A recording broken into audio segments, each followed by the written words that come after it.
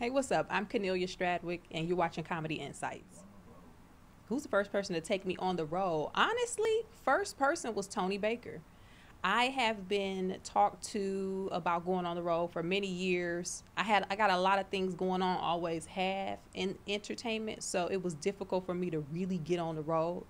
But I was having a conversation with Tony, and Tony is really known for looking out for people, especially black women. And I was just talking to him, and I was like, I want to get on the road. If you got some spots open, hit me up. And he hit me up. So Tony is definitely somebody who looked out on that front for sure. My favorite place to perform, I actually don't have a favorite place to perform. One of the, I will say, shout out to the Comedy Union in LA. That was I won't say it's my favorite, but I do miss performing there. It's no longer open. It was one of the only black owned comedy clubs in LA. There's only a few, but while it wasn't, I can't say favorite, it was a favorite and a fan favorite in the city.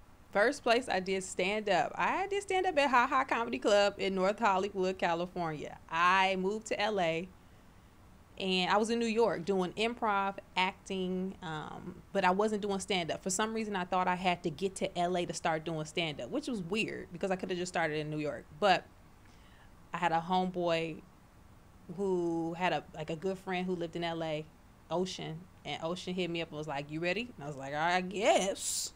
He came. He told me, "Meet me at Haha at 5." I met him at Haha, and that was my first time doing stand up. My favorite city to perform in? I don't have a favorite city to perform in. I just, if the crowd is good, if the people are my people, I don't care where you at.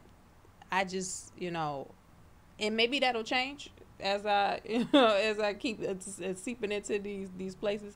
But I haven't had any real bad experiences. But I don't have a favorite yet.